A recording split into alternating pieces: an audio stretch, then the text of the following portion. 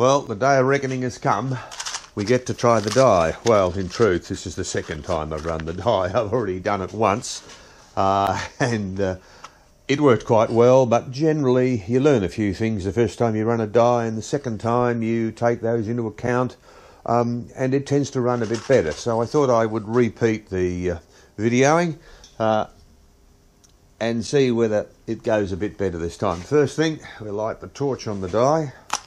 Oops, if we can get a match to work, of course.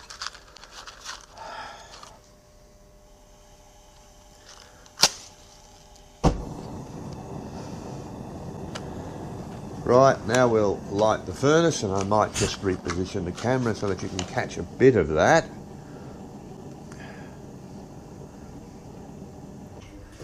Bit of blower. There are gloves.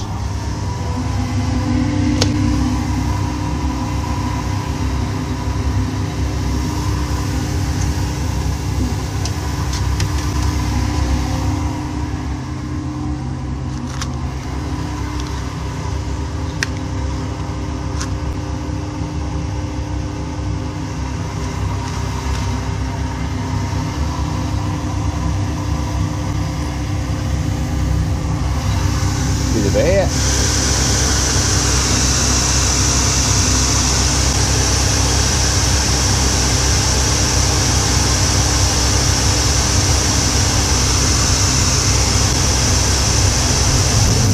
There we go.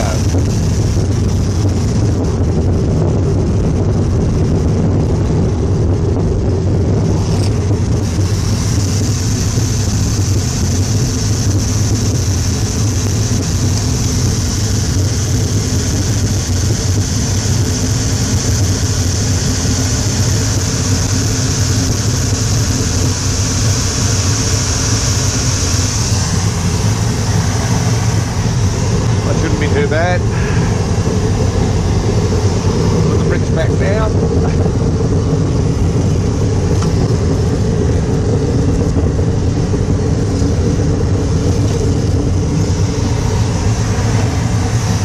And we're away. We just got to wait till everything's hot now. Well, the dye I think's just about hot enough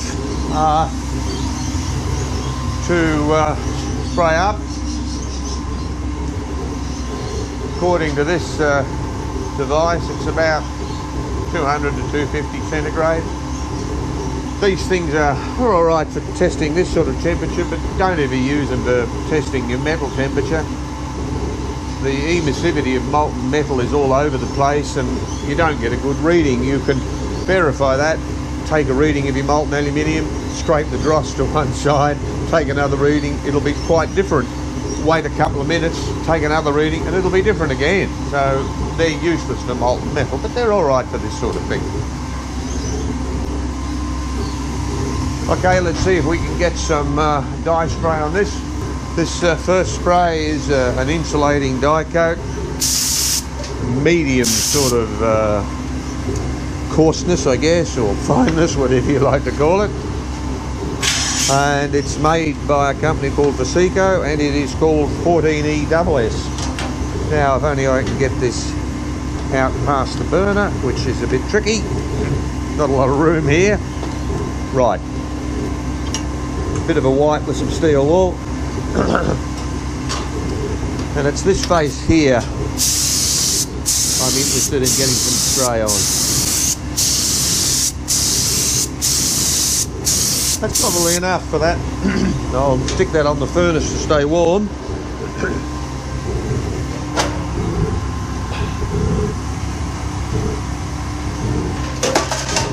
And I'll now try and do this half.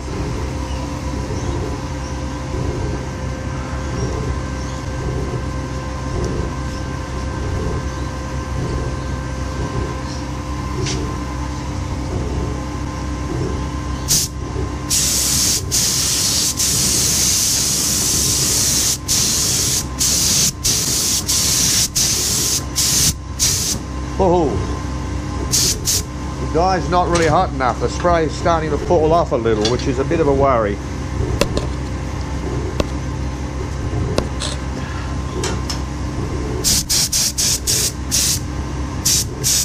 Yeah, it certainly is a bit of a worry. I'll stick this one on the furnace to keep warm, I think.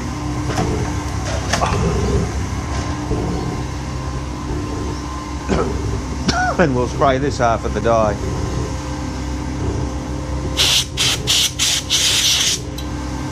Now, I'll use a different spray on this. I won't use the coarse, the insulating spray. I'll simply use the lubricating spray. It's a finer finish, but it should give me a better looking part. So this is the boron nitride based spray by ZYP Coatings in America, and it's called it's called Release Coat Blue.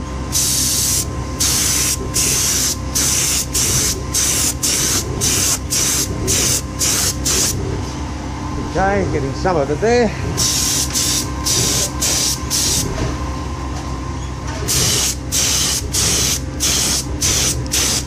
This is a bit of an experiment. I've never actually done a job where I've only used this spray on the cavity, so it'll be interesting to see if it works or not.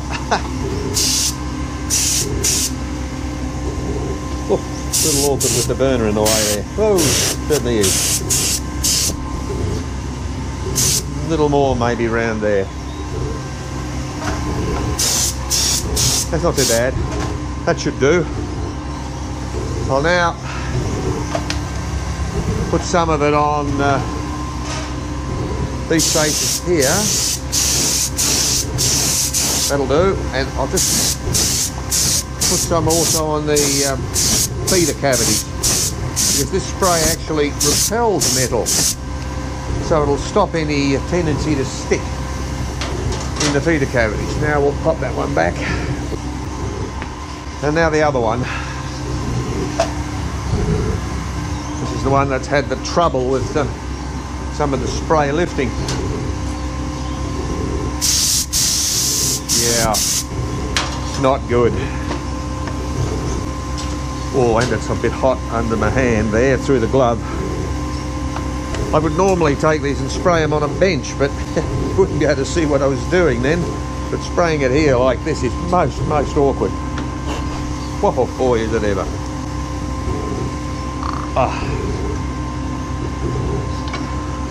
Most awkward indeed. Righto. Let's see if we can put a bit of spray on that. That's coming a bit better.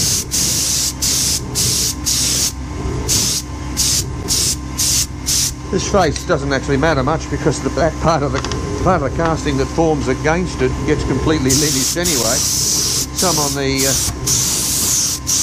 feeder cavities again.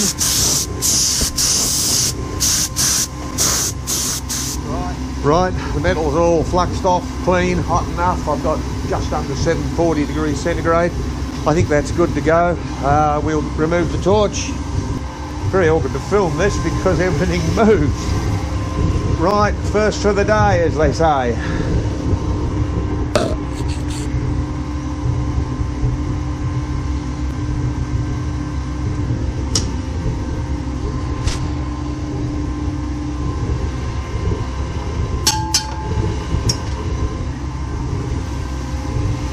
That looks pretty good.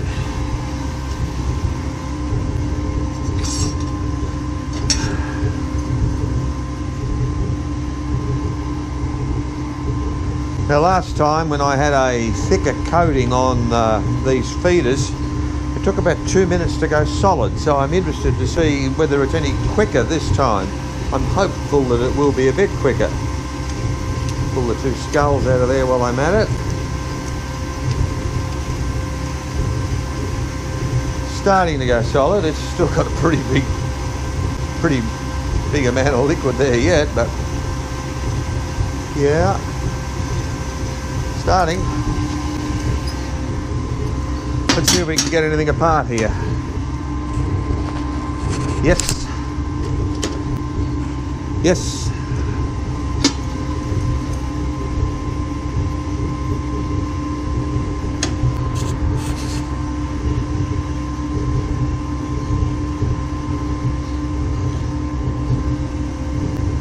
That's quite a sweet looking little casting. I'm quite happy with that one. I think we've got a die up and running and producing nice castings.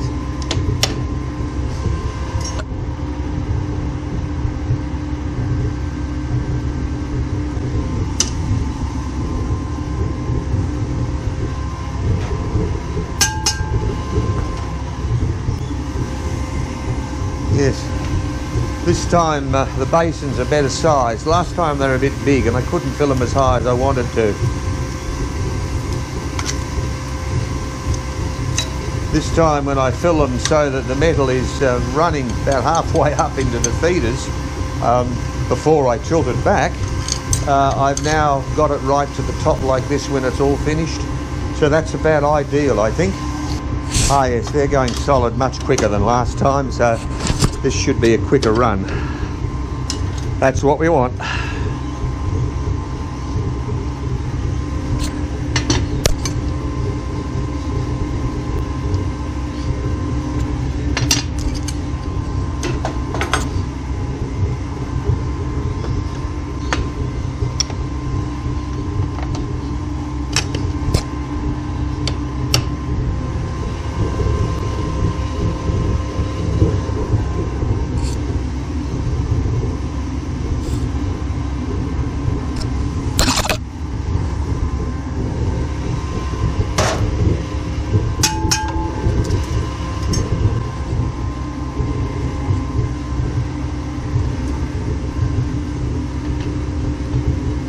Well, that's 4 done. Only another 146 to go. Oh dear. I'll just have a good look at a casting or two to make certain everything's all right.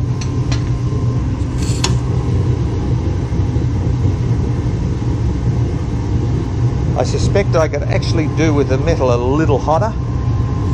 There's some rounding on the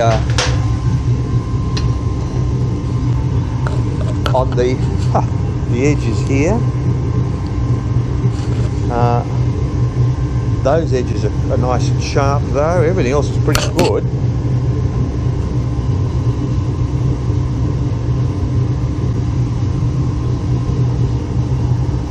Yes, I think that's okay. Just maybe I'll get the metal a little warmer. Flick the 2 skulls out of the way. Right. Open the die. Pull the last 2 out. There we go. 1, 2. Close the die carefully.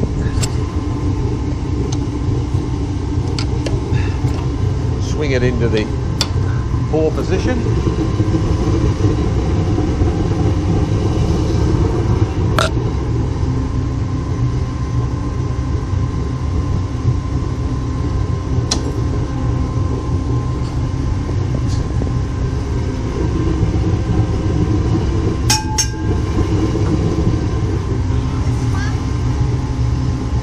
Yes.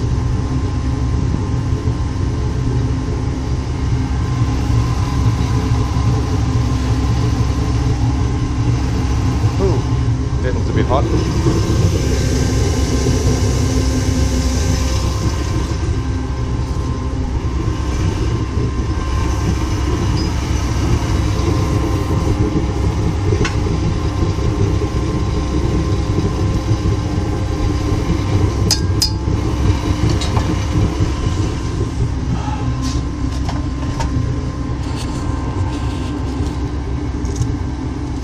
Still a little liquid there.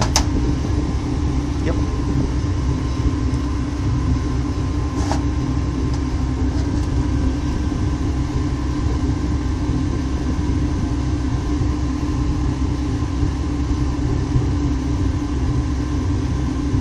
This is taking a little longer than I'd like, partly because the metal has got a bit hotter than I'd prefer it. I think we're nearly at 770 and I want about 750. Solid enough now, I think, to get them out.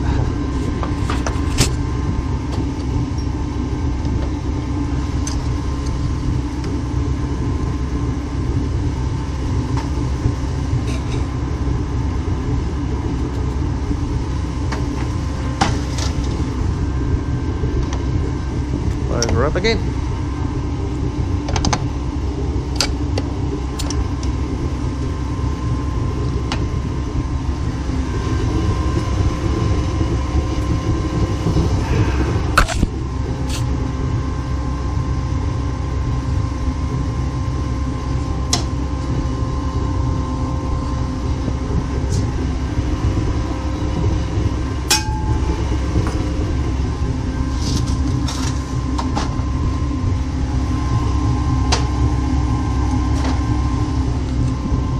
That makes 80.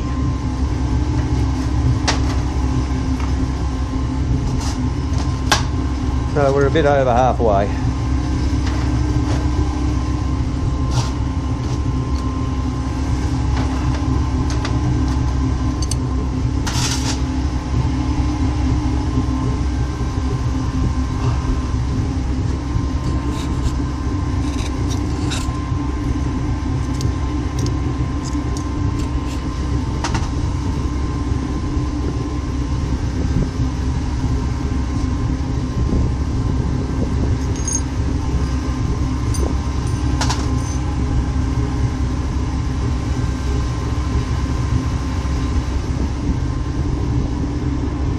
Not quite yet.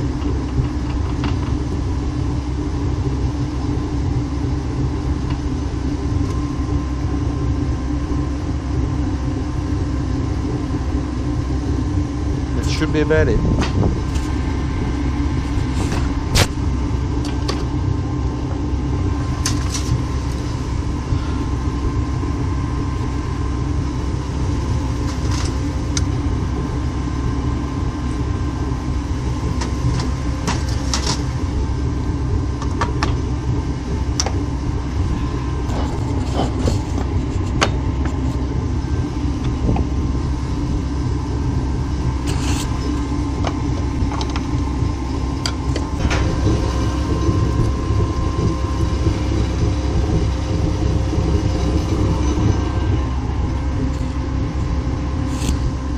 Here's the morning's work. I think I wound up getting 160 of them because there's 8 rows of 20. According to me, that's 160. Now all I've got to do, of course, is cut the feeders off and then linish the area where I cut them off from, which will take me some hours. It's a lovely, boring sort of a job. We'll have another look at them when I've finished doing that. Here we are now at the end of the job. In fact, it's the second run of the die we're looking at here. There's 160 castings there. The first run actually got a few more, I think 166. All that I had to do following the casting was to cut the feeders off the back and then linish the back where the feeder was removed from, so that I wind up getting a tolerably flat sort of surface, only done on a disc sander. The next little job is to throw them in the box and ring the customer up, and that's the end of it. So the die has worked, and you can cast aluminium into an aluminium die and get away with it, well, at least for some time. I don't know how, but so far I have nearly 330 parts, and we just wait to see whether I get the order for 1,000. And if I do, if the die will last that long.